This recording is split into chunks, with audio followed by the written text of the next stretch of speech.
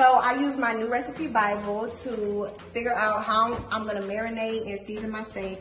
So let's just go straight to it so I can show you what I've been working with. So yeah, I got this sauce, sauteed steak. This is what we're about to be making today. So talk about my fridge, it's a little empty, but I was gonna make some steak. So let's get into it. Look at it, get up close, real juicy, real scrumptious, looking lovely. And we're gonna start. It's already at 500, it's preheating.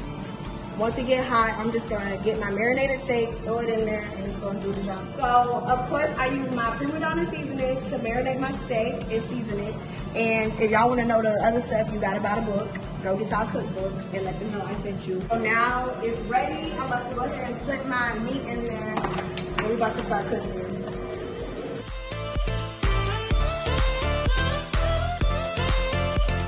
So we're gonna let that cook.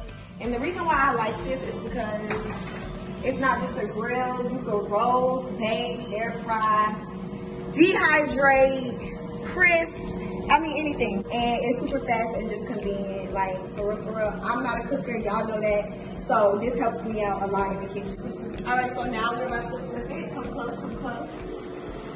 Wow, y'all look at that. This is not a game. I don't know why y'all think like it.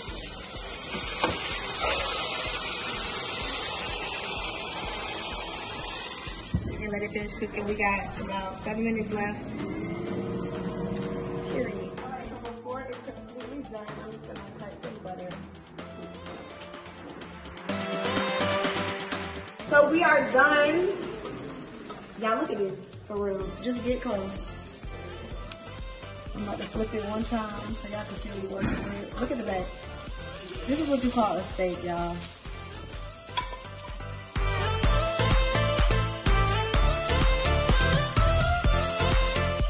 Premadonna knife set, and I'm using this one, and I'm about to show y'all how we cutting this steak. Let's get into it. And I like mine well done, and it's getting very much well done. Let's get into it.